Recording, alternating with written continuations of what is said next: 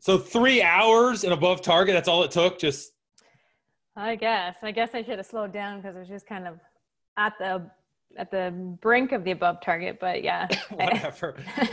So, I mean, you're like, right, you're in above target, but you 3 hours. Yeah. Did you just hit the button after 3 hours and that was it or what?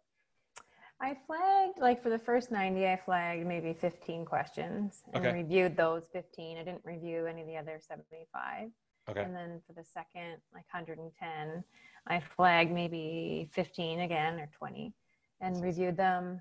Didn't look at anything else and figured I would just go with my gut and take the plunge and hit I'm done. So it's all right. So that's pretty good. So you're done in Yeah. 3-ish hours. That's not bad. I mean, Yeah. cost efficiency or time efficiency, I think you win whatever awards there are in the world, you win them. So that's good. And the cooler thing is you did CAPM and PMP in about 2-ish weeks, right?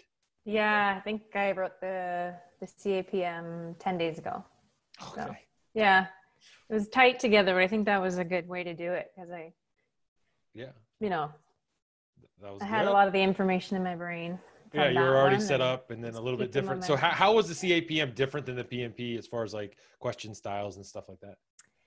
Yeah, the CAPM was a lot more, like there was no situational questions really that I remember. It was a lot of like, what input, or which of the following is not an input to this process, or like a lot more of the, I guess, factual information from the PMBOK.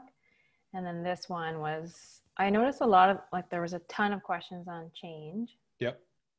And then a lot of questions, like, what should the project manager have done to avoid this? Like, there must have been like 20 at least of those type of questions. Oh, wow. So, yeah. That's interesting. Yeah. That's cool. Now, as you reflect over this last 10-ish, 9-ish days that we've had together, you did a ton of work. I mean, and is there anything that jumped out at you that like helped you out, or what was the process like? Talk to me about what helped. Yeah, you helped. Okay, well, yeah. I mean, you did all the work on your own. We met a couple times, but other than that, well, it was just the way you explained everything really, really helped me. Like, as you know, I started with the audiobook, and that's when things, like, I tried a bunch of things before that. That's when things really started to click. Yeah. And then once I started using your simulator and found that like super helpful too, and just kept, testing myself. And then once I got into the 7-day accelerator, like that was so helpful because everything was broken down with like energy and enthusiasm and relatable examples that, are digestible and simplified. So like when I started with the PMBOK, I like literally like opened it with like, oh my goodness, I'm going to be certified when I'm like 75 years old if I have to sit through and like read this, because that's just not my style. So I tried a bunch of different things, but yeah, I really found that the way you broke down the information was the most helpful thing for me. That's really, really good. Now, like, we met a couple times before just because I wanted to, I mean, it's really fun to kind of follow a journey through 7 days. And, we worked some questions, we did some other stuff, which was cool, but you did the lion's share of the work yourself and then coaching calls and such. Now, as far as videos goes and those things, were there any videos that you found or the content of the videos that you found effective in helping you prepare for those situational questions? Like, was there anything there just that helped you out? Respect? Oh yeah, they were all really helpful. I found like the first one that I watched, because I had kind of reached out to you and said like, hey, I heard you mention like your 7 process flows decoded video. Like, can I see that? And that was kind of where you said it's on, I think it was day 5, like check it out. So I watched that and I was like, oh my gosh, like this is super helpful. And then I watched it 3 times. Like I watched that again last night, just kind of as, I didn't do a lot of studying yesterday, but I watched that last night kind of as one last, let it sink in even more. That's good.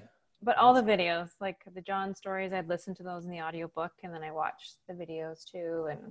And then just kind of the way you break things down in the videos with pictures. And that's cool. I found them all helpful. Like I was getting crashing and fast tracking mixed up, and that was like, I think a 3-minute video. And I was like, oh, now I get it.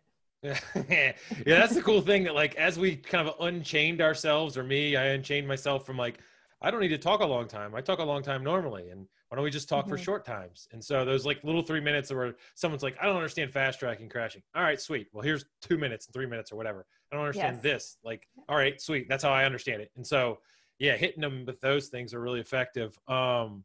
That's cool. What does John look like in your mind? I always like to ask people.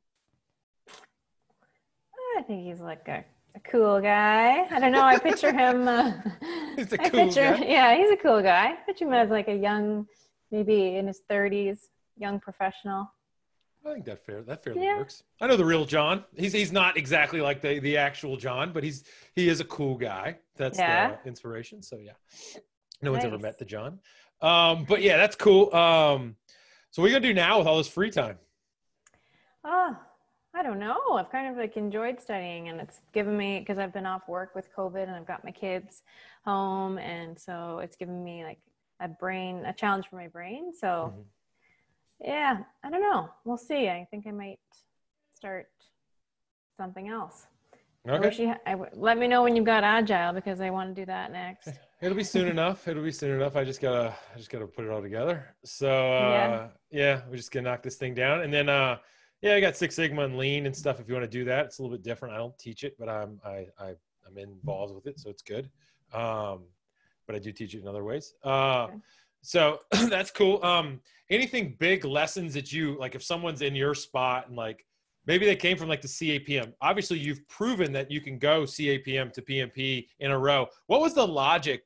I know why, I vaguely remember why, but what was the logic that you followed in saying like, I want to do CAPM, then PMP? Why did you do that? Obviously you passed the PMP with flying colors, but why did you go in that order? Well, at first I was just going to get the PMP, but then I was like, well, why wouldn't I get the CAPM too? Like I'm studying all the PMBOK. It's a lot of the same stuff. So I was like, well, and then I can kind of shake out the nerves and get used to, the PMI's testing structure, and I might as well test myself, see how well I do at that. And, when I hit submit on that test, I was kind of like, did I pass? Like, I don't know. And then I ended up getting above target in 12 out of 13. Areas. So that gave me confidence to be like, okay, I think if I just study for like another week, I should be ready, or week or two, should be ready for the PMP. And I figured I might as well get both credentials instead of just one when I'm putting the work in anyway. Yeah, I think that's reasonable. And I love like the progression and the discipline that you did and getting it done. Because I think it does challenge the mind in a different way where you CAPM, you have to go much more granular in like the inputs output side of the neighborhood instead of just like the flows and things like that. Now, who was your coach? You met a couple times with the coaches. Who was your individual coach? Did you meet with Rachel, or who you didn't go? No, I didn't have a coach. Just have you. Just you. Me. All right. Well, technically I am the coach. Yeah. So I'm the coach of the coaches. So so we met, most days. So that was good. That's cool. Yeah. I mean, is there anything for people that are out there kind of like you that you would like recommend they do, or what would you say to them to kind of like get them going, or to give them kind of an idea of, what's possible out there? Yeah, I would just say, like, if it was me starting over, knowing what I know now, like I would have just started with you, and because that's what really made everything make sense to me. So cool. I just would say to people that are struggling or in a spot where they're not really sure how to get through all the material and make sense of it all, like, the way that you teach it really breaks it down into like manageable chunks that make sense in a way that's fun. And cool. Yeah, like I did the audiobook, then I did the accelerator. So I think the accelerator really pulls everything together. And if you want to be disciplined and just commit to it, then do that. Yeah. That's cool. I think the accelerator is less content than the ebook or the audiobook. Like, I think it's like shorter, like as I look back of like the time elapse, but it's long-winded in the first one, but it's okay. So they all work, and they're all different like modalities, and I can't say things the same way twice. So they're all taught a little bit different. So that's cool. Yeah. Did you have any question? I mean, like you flew through the questions obviously in 3 hours. Were there anything that like really threw you as far as like there was no tech issues. Was there anything like that? Nope, I had no tech issues this time. Well, that's good. Good. Yeah, it was smooth. I took the break. After 90 questions, you get the 10-minute break. So I took that, and That's awesome. yeah, had about 4 minutes left, and was like, okay, let's just get this done.